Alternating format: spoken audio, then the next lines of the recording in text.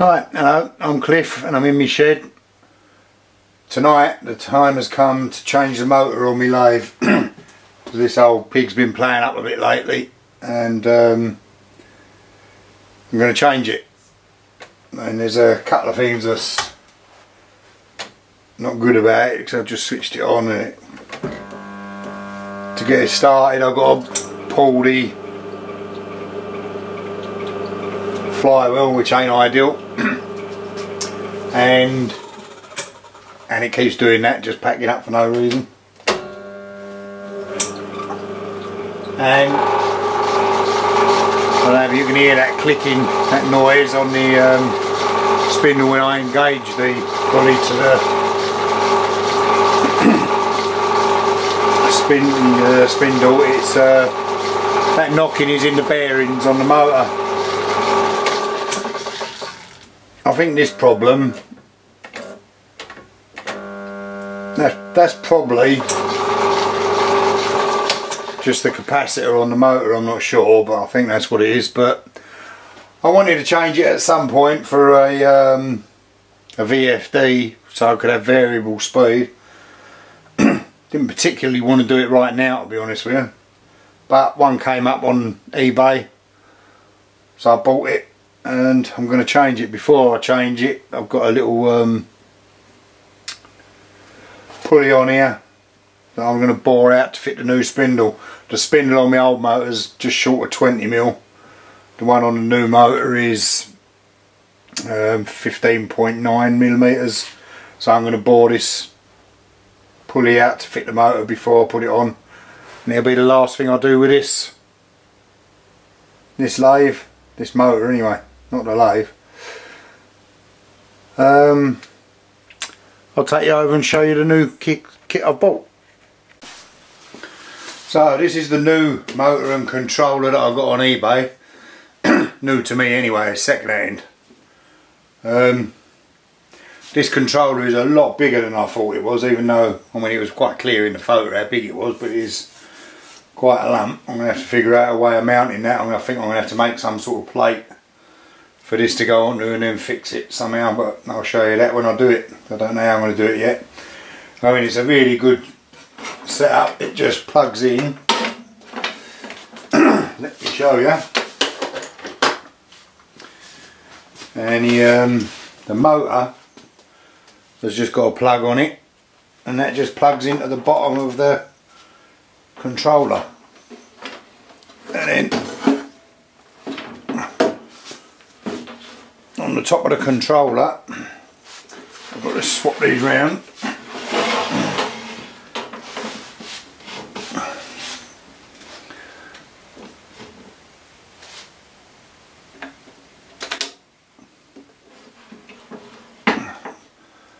So here's the controller. You've got an emergency stop there. That was pressed in when I first got it. When I first plugged in, I didn't think it worked. I was gutted. But it all works beautifully. So you've got on-off buttons, forward and reverse buttons. You've got variable speed selection switch. Then you've got 3 preset speeds. The variable speed, and you've also got a jog function on it. So we're on the variable speed. Off it goes. I don't know if you can hear that and see that the motor's spinning.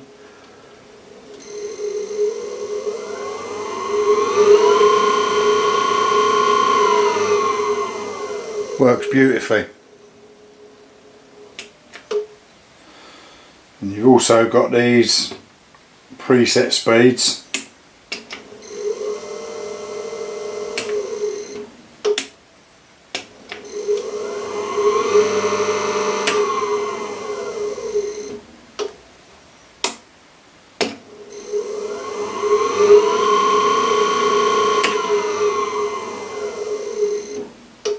Forward and reverse, obviously. And then you've got this jog function, so you can just jog the motor around.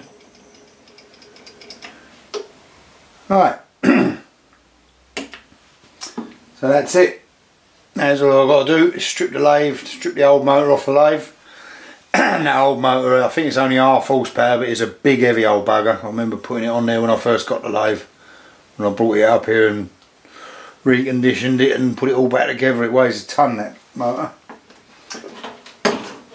So I boiled this out and stuck it on there. Right, I'll show you some more when I've got some more to show you.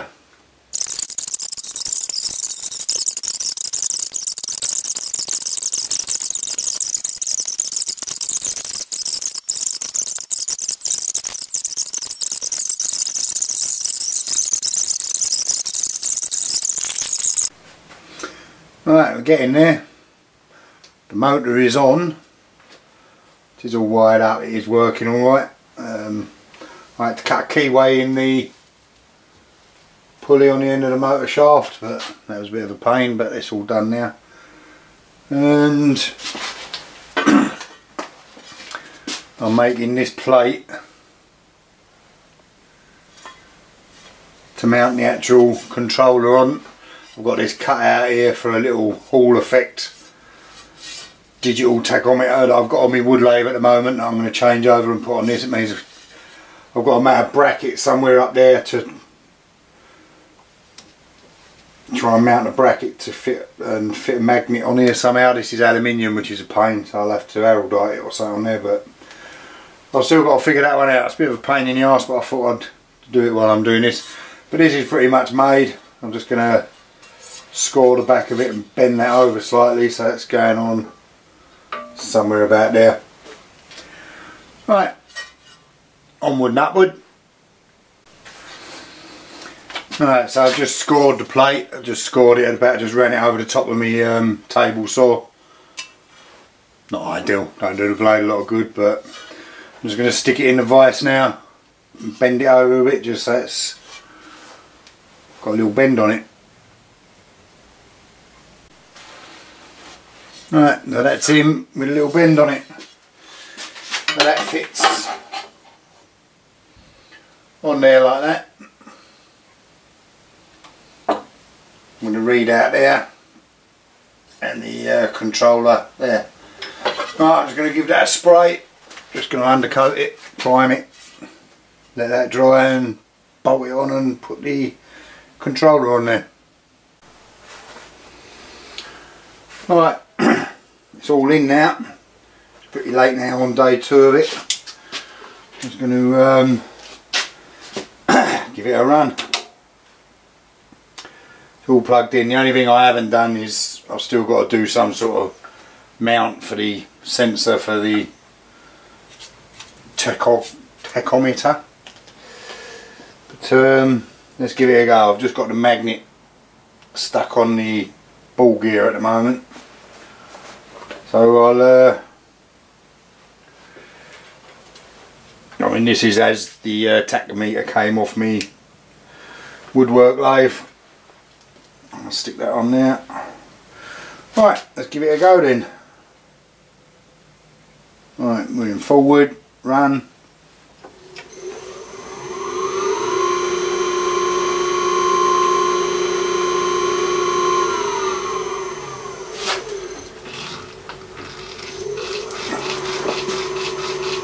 Little bit of belt squeak there, but hopefully you can tell the difference between the noise that's making and the noise it was making. Alright, let's give the presets a go.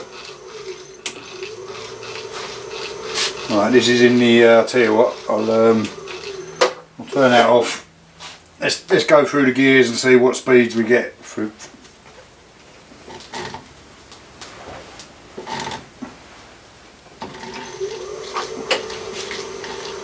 So that's the preset.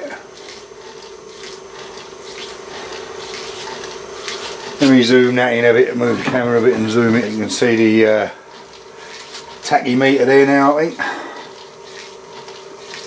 Try not to stick my fingers in the gears. Alright, so the preset in the slowest gear on the pulleys is 127. Second one's 253, 54. The third one's about 300.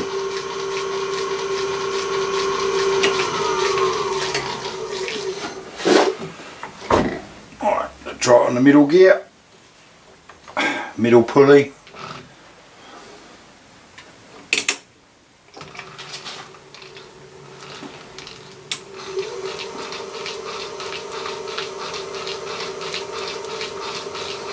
Right, slowest speed's about 230. Middle one's 374.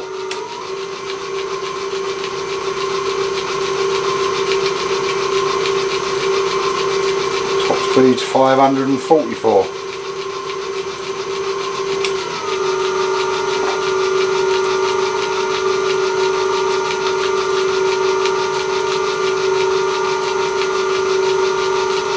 As here, the middle speed's more like about 450.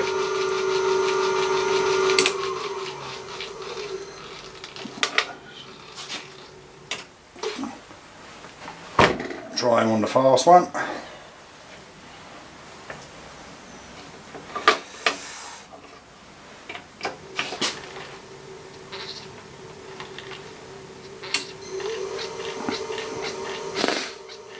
On the first speed we get in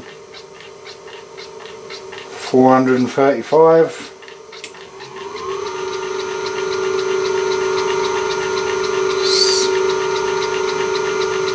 $860 on there.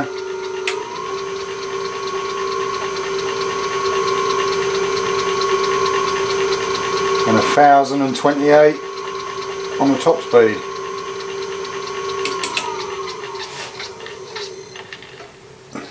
Now the speeds on this, just with the old motor, I've got them written on the wall somewhere, were 276, 496 and 720, no 920 on there. So I mean I have got a smaller pulley on the actual motor than I had on my bigger one, so the speeds would be different, whatever. Tell you what, I was going to can't remember whether this motor had a speed rating on it. I'm just going to see if I can get this magnet on here and just see how fast the actual motor's going, and see, try and get an idea if this is how accurate this is, if this will reach. I'll do this without damaging myself. Let's turn that on. Wait out till it's full whack.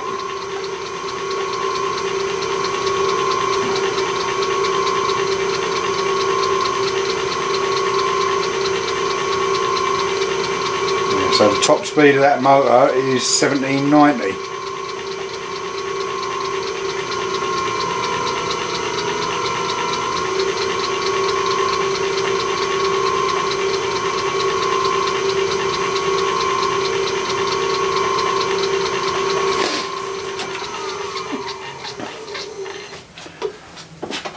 So I mean I could alter the speeds about, if I put a bigger pulley on it, I could make it go a bit faster.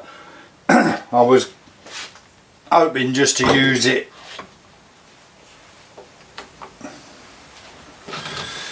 in the middle one. I'm not sure the top speed in the middle.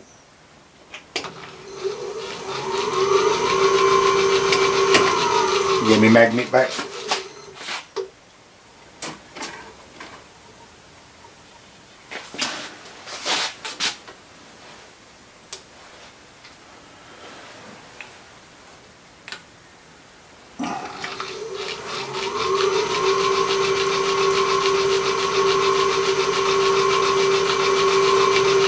So the top speed on the middle belt is about 550. I would have liked that to have been a bit higher than that.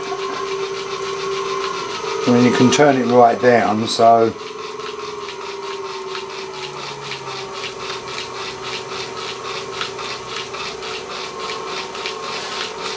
I don't know what the torque is like yet.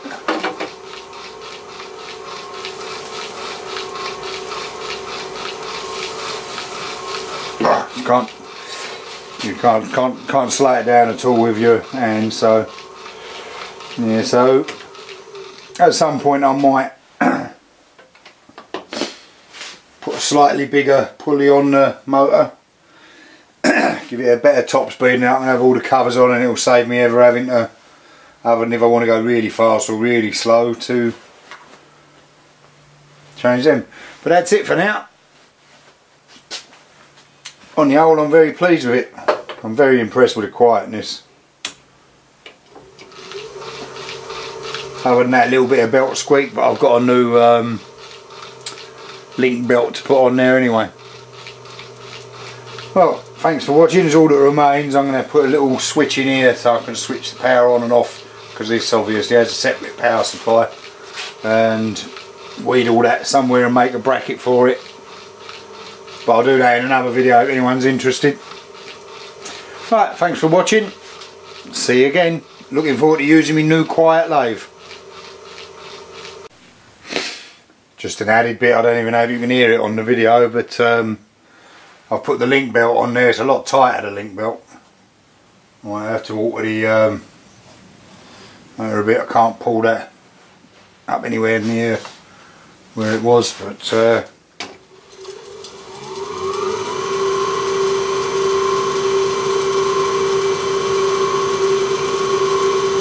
that's it on the full speed,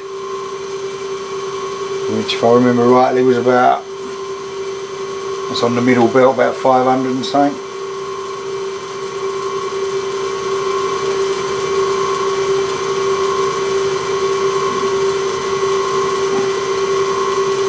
Yeah, about 550.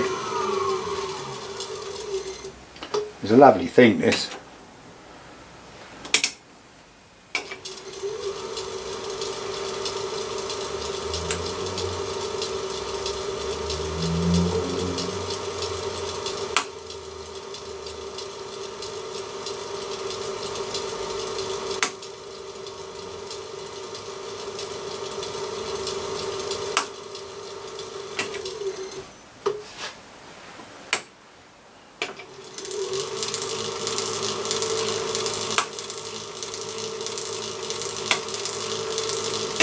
You do have to stop it to go into forward or reverse, so I think on the later ones, if you switch that across,